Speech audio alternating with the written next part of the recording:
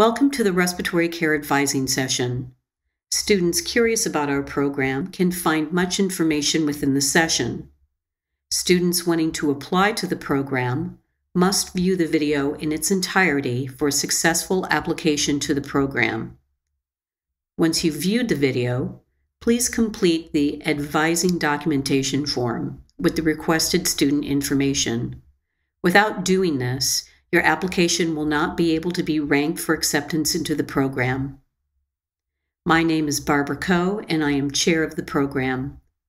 Please find my contact information here, and feel free to reach out to me for questions and clarifications you may have.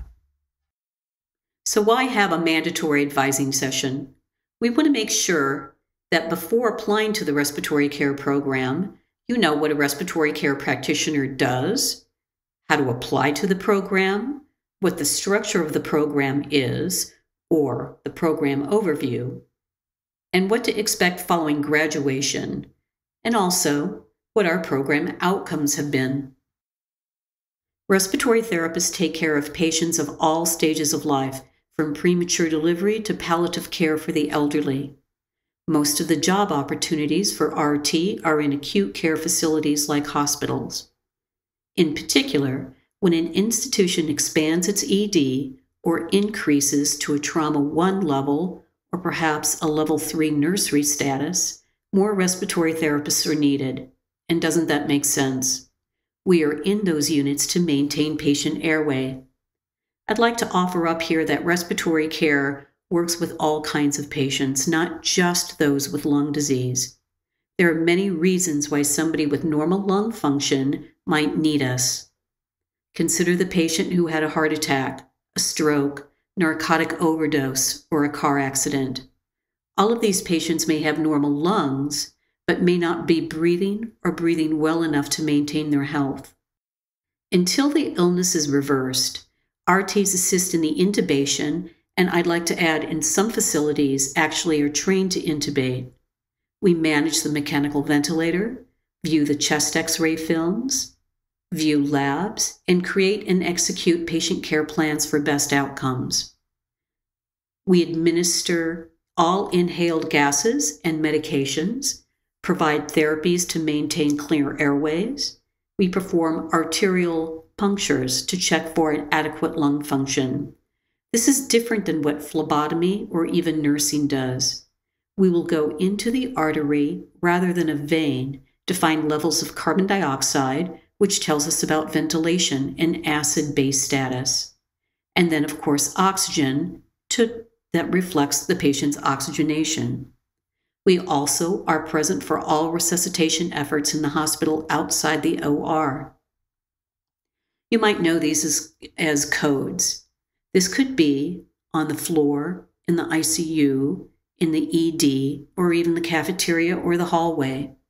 RT is also part of the rapid response team within the hospital. We manage patients on mechanical ventilators, which is a major part of our job. For this reason, much of what therapists do in the ICU and in the ED as management of airway is always critical to patient care. We transport mechanically ventilated patients to departments outside the ICU, such as CT or MRI. We also are part of the transport team when a mechanically ventilated, high-risk patient needs to be transferred to another facility.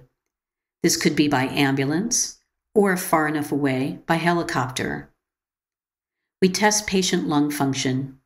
Pulmonary diagnostics is a specialty credential for therapists that measure the patient lung function. We work with patients to improve the quality of life with pulmonary rehabilitation exercises. We educate patients with lung disease such as asthma and COPD on how to manage their diseases. And finally, we screen patients for sleep-disordered breathing, such as sleep apnea. While certainly most of the job opportunities for respiratory are within acute care settings like hospitals, other opportunities do exist. Home care is a growing field and often in need of therapists to deliver and maintain oxygen and breathing equipment in patients' homes. You might work in the private sector, selling the equipment, such as mechanical ventilators, to department heads, for the staff to use. Lastly, you might work with a specific pulmonologist in an outpatient setting, providing testing and education for clinic patients such as asthma, emphysema, cystic fibrosis, interstitial pulmonary fibrosis, to name a few patient populations. The U.S. Bureau of Labor and Statistics from May 2019 reports the median annual wage for RT to be a little over $61,000 a year, with an hourly rate of $29.48. This is also a field of faster than average growth, which is anticipated to be 19% between 2019 and 2029. Now, if any of that sounded interesting to you, we would like for you to know the process for a successful application. All of the items you see here are mandatory and will be discussed one at a time. First, the submission of the online advising form. Next, I'll discuss the required math and science coursework needed to apply, the GPA requirement, our communications placing testing requirement, and lastly, the submission of the residency verification form. Because the video gives critical information that students need to know about our program, it's mandated that prospective students view the online session in its entirety. Questions like name, COD ID number if you have one, email, phone, and address will be requested of you within the form. Collection of the information is necessary for the division office, and with your permission, for follow-up conversations with our faculty for specifics about the application process unique to your situation. All prospective students wanting to apply to the program must have this advising documentation form submitted within 12 months prior to the application deadline. For prerequisite coursework, you will need to have completed a college-level 3-credit-hour math that is Math 1102 or higher. You will need to have a B or higher in that class, and it should be within the last 7 years of the application deadline, meaning completion of the math course would have to be on or after June 16, 2014. The reason that we have this time limitation is to make certain that our students entering the program have current enough math skills to succeed. If you do not have a math class that fits this description, we recommend Math 1102, which is Math for Health Sciences. If you do happen to have a math class, but it's more than 7 years old, it's not necessary to take another one. You can simply sit for the ALEX math placement and score a 30 or more, as long as it's taken within the application period. Find out more about scheduling this test in our admission packet. If you score equal to or greater than 30, we will be able to accept your previous math course that met criteria and rank your application with the grade you received in that class. The second coursework that is needed for a successful application is the completion of a college-level 4-credit-hour course in science, which can be any anatomy and physiology, chemistry, or biology, which excludes Biology 1110, Environmental Biology. You must have received a grade of B or higher, and the course must have had a lab component. Of note, there is no time frame for the science class, so if there's a class that fits this description in your transcripts, it will be honored. A cumulative GPA average of at least 2.75 for general education classes only. So it's not every class you've ever taken, it's just the GPA of the courses you see on this slide.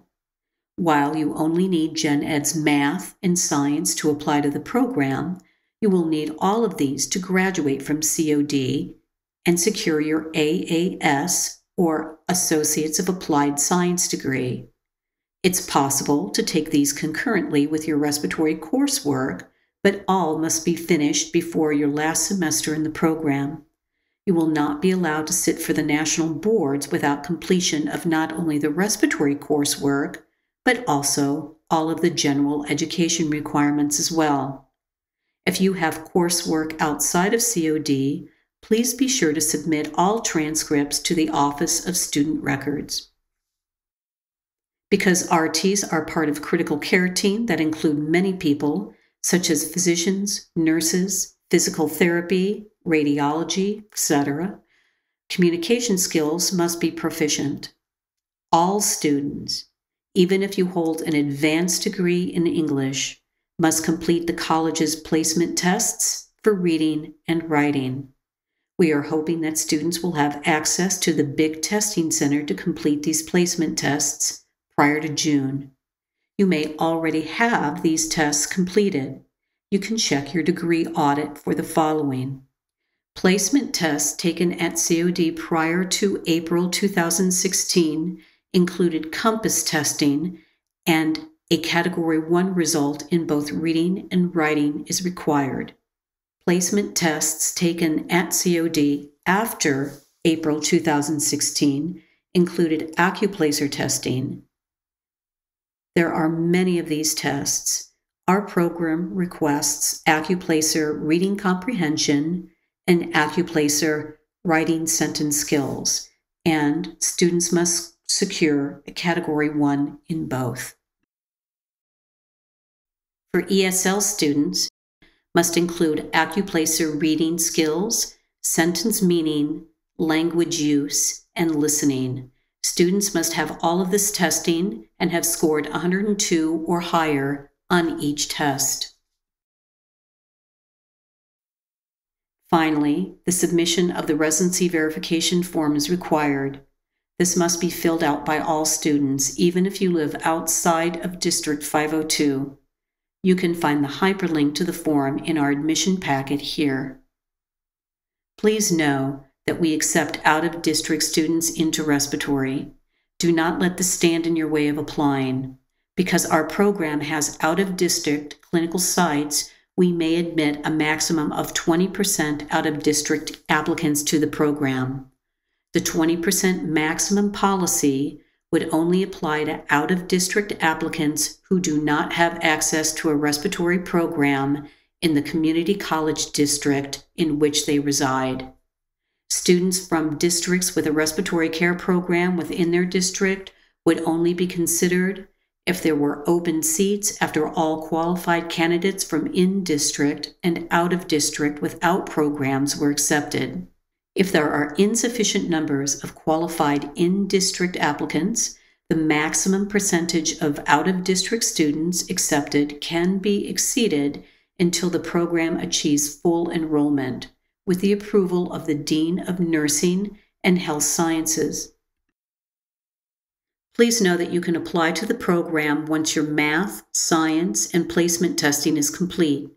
Once I see that your application has been received, I'll personally reach out to confirm the rest of the requirements are completed before the deadline. Please know that you must be a COD student first before applying to the program. There is a $20 fee. Please know that if you have ever been a COD student at any time in the past, you still are one and you would not have to apply again, no matter how much time has passed since a previous class. Once you are a COD student, you will be issued a COD ID number and email. Please be mindful to keep both. Next, you will need to apply to the respiratory program specifically. There is a $50 non-refundable fee for the application.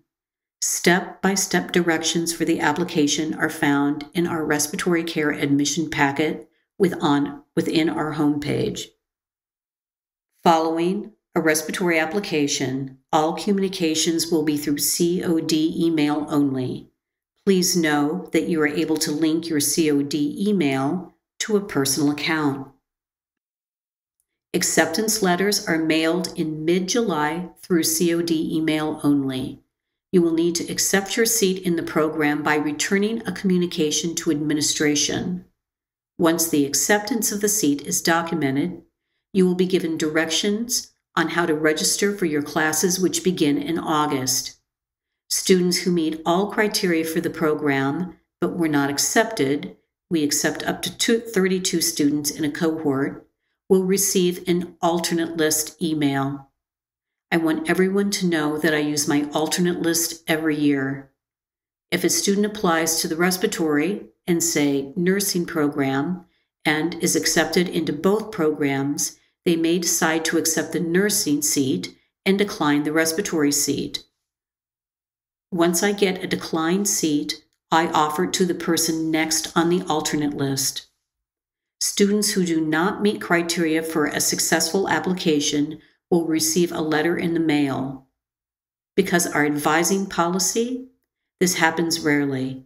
If you are offered a seat and accept, register for your fall classes as early as possible to ensure the sections of lab are secured that fit your schedule. Your acceptance letter will outline specs needed for a portable device. In the event to mimic your national board conditions, you will have instructors that choose to test online. Currently, the program is utilizing the software Exemplify for test integrity. Please know that the specs can change rapidly and include newer visions of technology. If you're going to purchase a device, I recommend waiting until you are accepted into the program.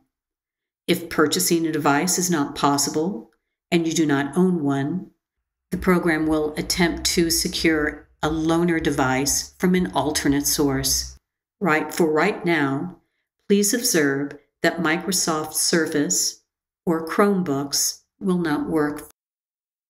Once school starts in August, there are a few actions that need completion to get you ready for your clinical rotation. You will need to complete a health screening. Details of exactly what is needed in the screening are found as a hyperlink within the respiratory care admission packet found on our homepage. This includes that you are willing and able to accept an annual flu shot and requested vaccines. We won't be able to place you at a clinical site without this documentation, and you wouldn't be able to complete the program. You must pass a drug test at least annually and for some clinical sites prior to placement. Please know that while cannabis is legal, a positive test would cause removal from the program. In addition, all healthcare workers and student healthcare workers are required to undergo a criminal background check from a company provided by COD in order to work in a clinical setting. A student with a positive background check containing disqualifying conditions as defined by federal and state law will not be allowed to enter the clinical portion of the program, thus preventing the student from obtaining certification and/or licensure. You must have healthcare insurance. For most students, you may be able to secure insurance through COD for the time of the program. Even if you already have a CPR card that is active when you enter the program, please know that you will undergo BLS training as part of one of your labs during the first semester. The instructor will sign off on skills that you have and work in teams similar to what you would find in the ED and on the floors during a code. For this reason, all students will be required to take BLS with their cohort in the first semester. You will also be asked to sign a professional conduct statement. The document can be found on our homepage under Resources. I know the slide is busy, but I wanted to supply prospective students with the approximate cost of the program for the entire 5 semesters. Please realize that the tuition figure assumes an in-district and represents all respiratory coursework as well as gen eds. Now you may remember that you had to have math and science already completed to even apply to the program. If all of the gen eds are completed, which we recommend coming into the program if you can, you would only need the 46 respiratory course credits, which will further reduce the costs needed to graduate. The following 5 slides contain an overview of the 46 credit hours in the program by semester. The names of the classes and the days when each meet, along with the number of lab and lecture hours, are provided. Please do know that these schedules may change due to program needs. The first semester is 16 credit hours, which we realize is a lot to ask of our students. The reason for doing this is so that we can get you into clinical rotation beginning the second semester of the program. This results in a total of 800 hours of very valuable hands-on clinical placement time. Should you have any gen eds to complete, this is not the semester to work those in. We will keep you busy enough with the courses you see on the slide. You will have a total of 8 hours of lab and 13 of lecture each week. All students will attend lecture together as a cohort. The labs will be sectioned off for 8 students in a lab to provide best possible student experience. Both lab and lecture begin as early as 7 a.m. All classes meet during the day, Monday through Friday, and when face-to-face, meet on COD main campus.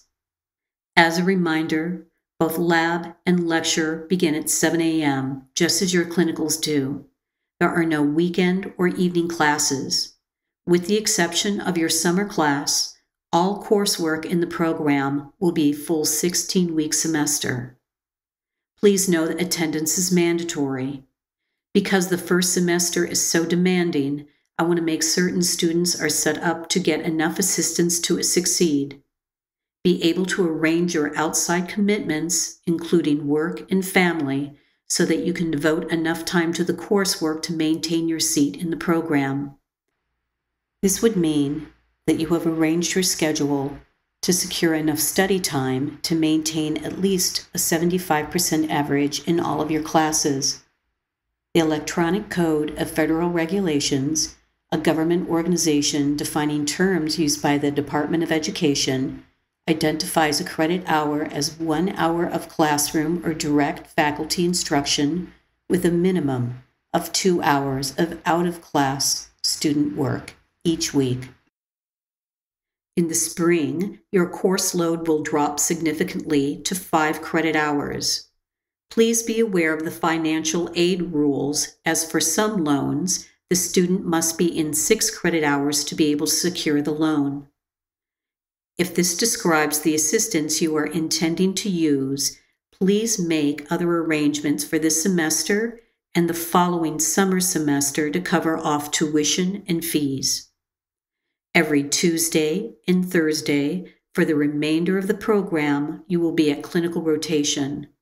Clinicals start as early as 6:30 a.m. and run for up to an entire 12-hour shift. Please make sure to have reliable transportation for all clinical placements. This will be your adult floor therapy rotation. In addition, you will meet on Monday for a 3-hour lab and on Wednesday for a 2-hour lecture. Friday is off. We are in school during the summer. Please once again note that the total credits are less than 6 for the semester. This is a mandatory 10-week session where, again, clinical rotation is Tuesday and Thursday up to 12 hours each shift. This is your first ICU adult rotation. You will meet on Mondays for a 3-hour lab and on Wednesdays for a 3-hour lecture. Friday is off. When you return in the fall, you will have 9 credit hours. Clinical rotation is Tuesday and Thursday up to 12 hours each shift. This is your second ICU adult rotation. You will meet on Mondays for a 2-hour lab and a 3-hour lecture. Wednesdays, you will meet for a 2-hour lab and a 2-hour lecture. Friday is off. Your final semester is 12 credit hours with clinicals Monday through Friday around your coursework. So please note that there are no days off in this semester. Rotations include neonatal and pediatric ICU, as well as other specialty rotations such as pulmonary function, long-term care, pulmonary rehab, a doc office, and then a home care rotation. Coursework includes a Wednesday 2-hour lab and 2-hour lecture, and a Friday 4-hour lecture, and online assignments with 1 hour of proctored testing weekly for your online NET course, which is your board review. You will graduate from COD with an Associates of Applied Science degree, which will be the completion of all of your respiratory coursework, plus all of the required general education coursework. Again, you cannot sit for your national boards to become credentialed in respiratory care until graduation from COD, even if all of the program coursework is completed. For this reason, we recommend completion of the Gen Eds before admission into the program, if at all possible. Following graduation, you will sit for 2 national board exams. The first is the TMC, or Therapist Multiple Choice Exam. This is a 3-hour multiple choice exam with 160 questions, of which 140 are scored. There are 2 cutoff scores. Passing the exam at the low cut, which is currently 86 out of 140, allows the student to secure the CRT credential. Passing at the high cut, currently 92 out of 140, also allows you the CRT credential, but also to be eligible to sit for the clinical simulation exam. The second exam, or clinical sims, is 22 branching logic patient care scenarios, which include information gathering and decision making. Once the student passes this exam, they are awarded the RRT credential. The program prepares the student to pass at the RRT credential no more than a few weeks after graduation. Following credentialing, you will need to secure a state license for employment. There is no additional test, however, a fee is associated with your license. In Illinois, the state license is active for 2 years before renewing every odd year at the end of October and requires 24 hours of continuing education credits for each renewal. Our program is accredited by the Commission on Accreditation for Respiratory Care, or COARC. You can find 3-year reporting period data for all accredited program outcomes on their website at www.coarc.com. Our current 3-year data for 2017, 18, and 19 demonstrates an 85% retention rate. This includes students who left the program for failure to achieve minimum grade requirements and ethical, professional, or behavioral violations of academic policies. Of note, it does not include students who left the program in good standing due to financial, medical, or family reasons, military deployment, a change in course study, or relocation. Our program enjoys a 94% pass rate at the high cut and a 79% for an RRT credential. Currently, 94% of our graduates find employment within 12 months of graduation and often have their positions lined up from our clinical partners immediately following credentialing and licensure. Please don't forget to submit the online advising form indicating that this necessary step for application to the program is completed. In addition, don't hesitate to reach out to one of the program's full-time faculty for questions and clarification. We welcome your application.